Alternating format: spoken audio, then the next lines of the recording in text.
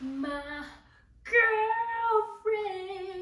my friend's there for anything. My girlfriend, my friend's there.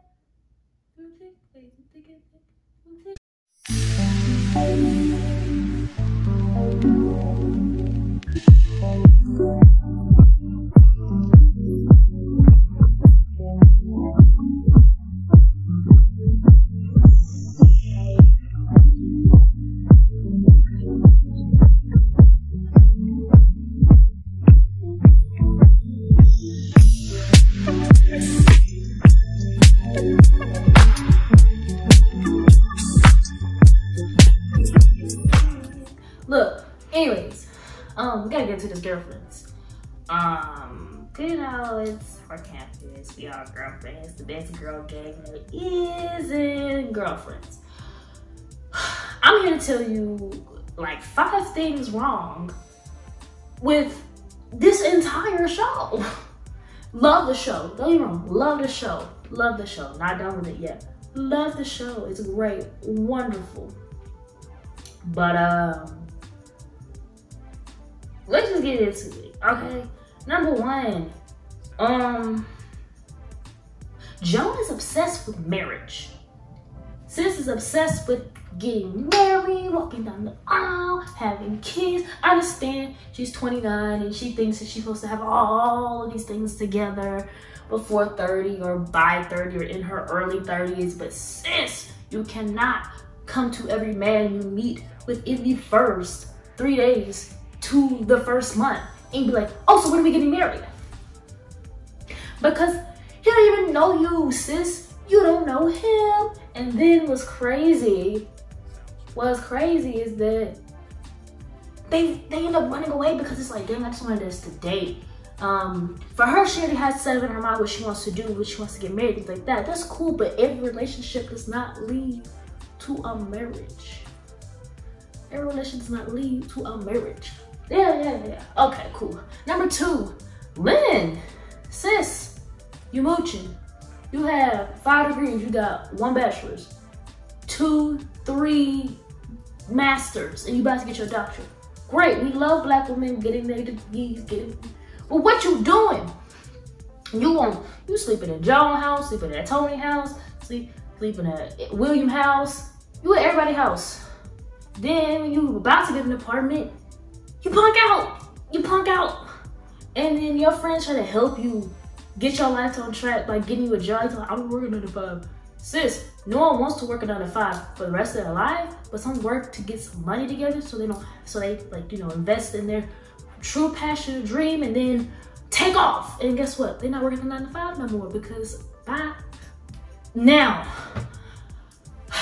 Tony Childs. Oh my goodness. Okay. Love sis. Sometimes she's a mood, but she's colorist.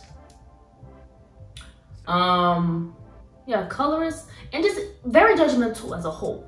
Now I get it. I don't mind women getting what they deserve. They want someone that's financially stable. Not to take care of them, but just because they want to have nice things. I don't mind black women wanting nice things because we deserve nice things. Now we can all agree to that. But do we have to be colorist about it?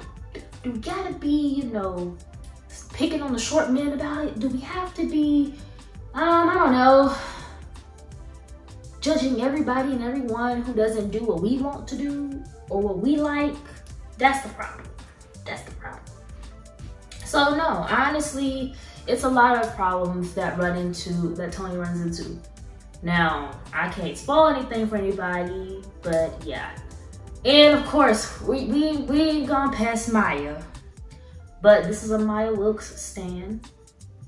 You know, love me some Maya and Lynn. Cause hello. But Maya, sis, you cheated on your husband when you could have just had a conversation like, hey, we're outgrowing each other. And you know, we were together since 17. You know, we were chilling, we were cooling, but I've surrounded myself with different people, seen different things, seen things that I'm not used to, and I like that, and I want to continue that, you know, but you're kind of holding me back because you keep saying something negative or putting it down because you're being a tad bit controlling. Now, that's really just it. She just needs to say what she needs to say. Now, honestly, the whole show, why can't they ever be happy with being single? Like, Joan literally asking all her friends, are you okay? Yet, you know, we're at Valentine's Day and you don't have anybody, you just got out of da-da-da-da, you sure you okay?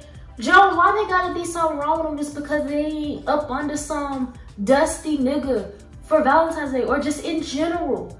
Just because you can't be alone does not mean that they are not okay with being alone. I don't know.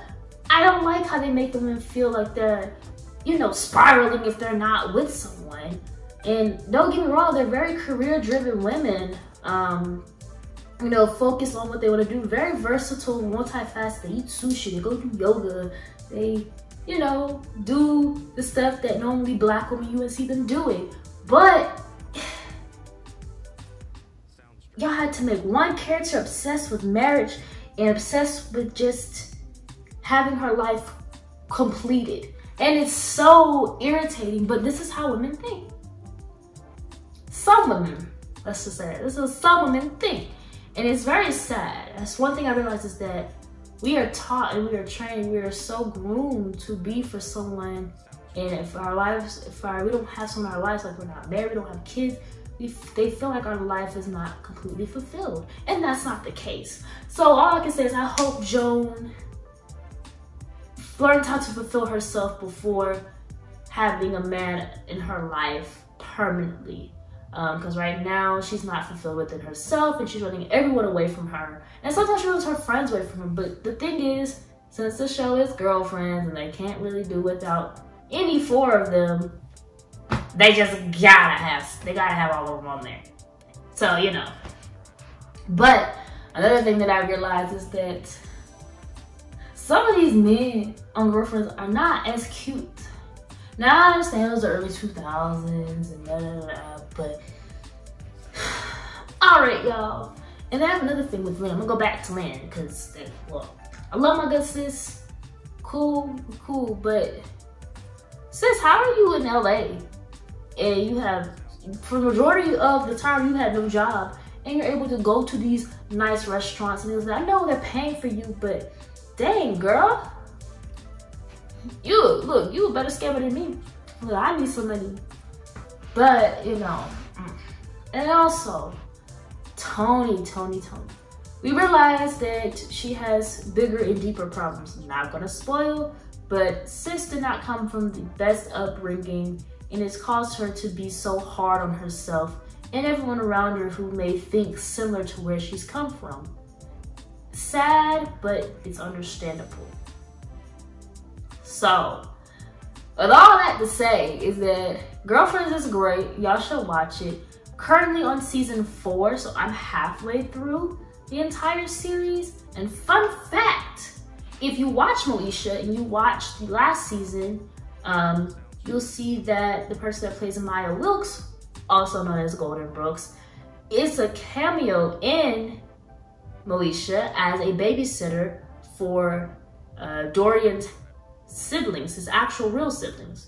Yeah, I just spoiled some things. You probably be confused, but Maya Wilkes' character is in the last season of Moesha as a cameo. So Girlfriends is a spinoff from Moesha, talking about Maya.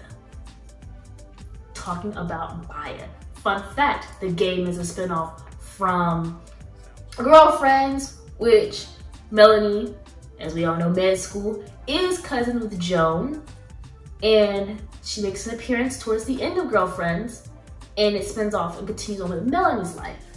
So yeah, and also too, y'all probably know this, The Parkers is a spinoff from Moesha, and it shows Kim's life going to Santa Monica Community College. So we love the Black movie, TV show, world, universe. You know, we love it. It all comes like this. So look, that's a little fun fact I had to share with y'all. I'm about to get out of here because I ain't got nothing else to tell y'all. So that's really it. It's done. It's done. But don't forget, the Parkers come on. Speaking of the Parkers, they come on literally next week. If you ain't watching the Parkers, what you doing? Because I'm about to watch the Parkers. I finished what we should. I'm about to finish Girlfriends. I'm about to watch the Parkers. Don't ask me to watch Sister Sister. I just wanted to see how it ended. So don't come for me. I want to see the ending. Yeah, that's really it. Stay flourishing, my friends.